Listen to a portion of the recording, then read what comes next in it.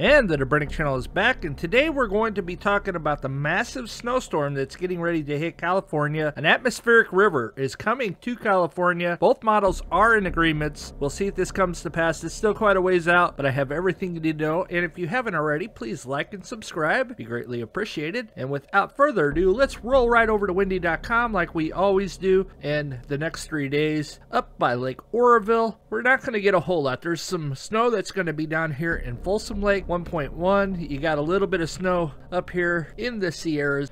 0.6 in Mount Shasta up here. 0.5. That's the next 24 hours. We go to the next 3 days. Things start to slide up a bit. 0.8 over here. 2.2. And down here where Folsom Lake is 1.9, we go the next 5 days. Lights up just a little bit more. Over here 5.9, up here 1.8. Okay, that's not very impressive. We go the next 10 and bam, check this out. Massive snows coming to the Sierras, an atmospheric river. 54 inches is predicted there. Now it's a very long way out. We've been down this road before. We get all excited and nothing happens, but I've been holding on to this information for the last couple days as I'm just getting back from vacation. I've been watching this has been a trend, and it's trending up, not down. It's trending more and more, and both models are in agreements. Check this out here by Mount Shasta. 78, 96 inches of snow. That is a lot of snow, and it's going to give a good snowpack for the Sierras coming up, and it's going all the way down here. It's just to the east of Porterville in California, and they're going to get a modest 8 inches, but that's not all. Oh no. Over here in the Colorados, check this out. They are calling for a massive snowstorm over here by Aspen. 18 inches down here, 26 inches. You get the gist. This is all going into the Colorado. You were in St. George down here, just to the west of St. George. Check this out. St. George is actually going to get some snow, which is rare. 0.8 over here. Cedar City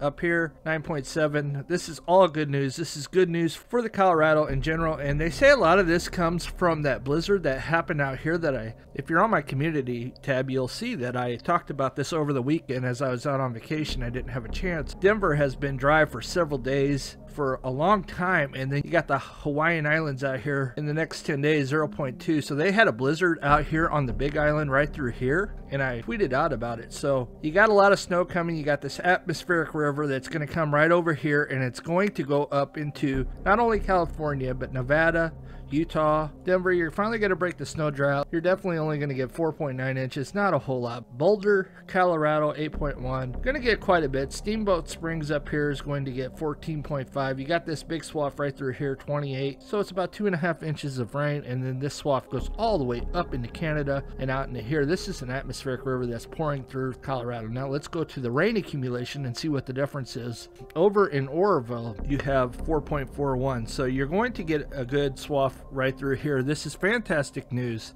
You have to worry about, is there anything beyond this further out that could possibly be warmer and cause this to melt? This is what happened in 2017. If you get 4 inches on this time, and then this is all snow, and then they bring a bunch of rain in and you get 2 or 3 inches, this all of a sudden turns into about 7 or 8 inches, which will bring the lake up rapidly, and it may even cause the lake to overflow. It's just hard to say, but we need to check the water levels and see where they currently are. They have been continuing to creep up from the first atmospheric river that went through, and a few small rain systems that have come through as well. So let's go over and look. I want to show you the comparison. This is the GFS, and they're calling for 4.6 inches over here, 4.53, and Mount Shasta up here 4.48, and new snow, they're calling for 40 some odd inches, 50 inches right through here. So they're calling for a heck of a lot more. These are red, 61 inches there. That is like 6 inches of rain. If that comes to pass, that is crazy, and that's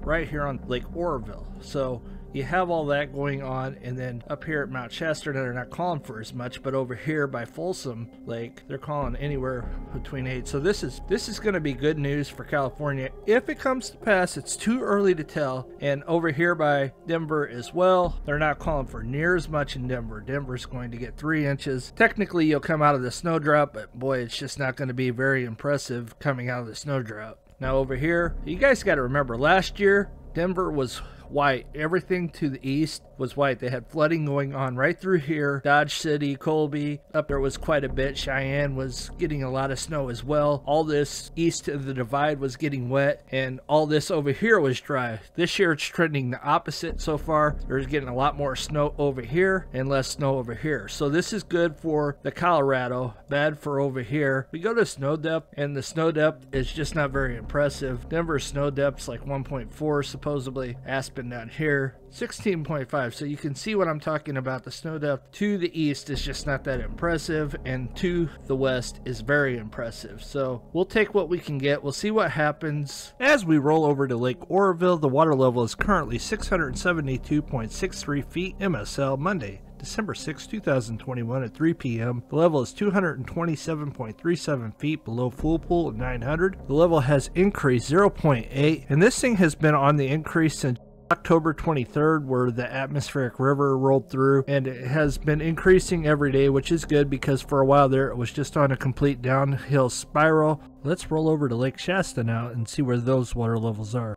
As we roll over to Lake Shasta water level, the water level currently is 895.46 feet MSL Monday, December 6, 2021 at 2 p.m. The level is 171.54 feet below full pool of 1,067, and the thing has increased 0.03 feet, and you can see that it's pretty well kind of up and down a little bit. As we come in here, you can see that it has gone up and down some, so they're in desperate need of more rain coming, so that's good.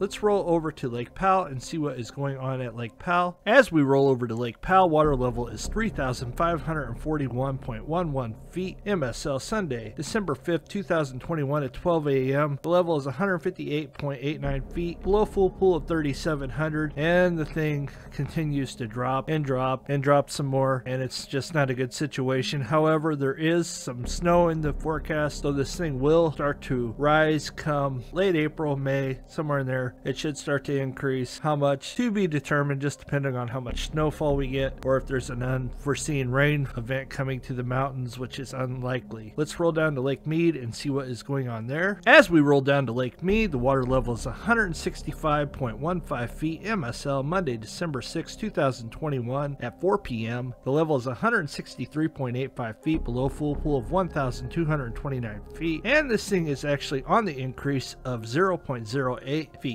So not much, but hey, we'll take what we can get. Anything where we're at now is just a terrible low. Anything that falls below 0.8 feet is going to be a new low record since the lake has been filled, and let's hope for a lot more rain in the future. So that is all I have for tonight. Thank you everybody for stopping by. Thanks for being patient with me. Had that family loss not so long ago, then we had vacation right after that that's been planned for months, and now I am back, so you'll start seeing regular content. If there's something that you want me to talk about, I know there's a lot of people that ask for this lake and that lake, and I don't know about those lakes till I do some studying on those lakes, and I'd be happy to do it, but please remind me, because I get a lot of comments and it's hard to keep up with everybody, but I will try my best. And thanks for everybody that wished me a happy birthday not so long ago. Much appreciated, and you guys have a blessed day, and we will see you on the next one.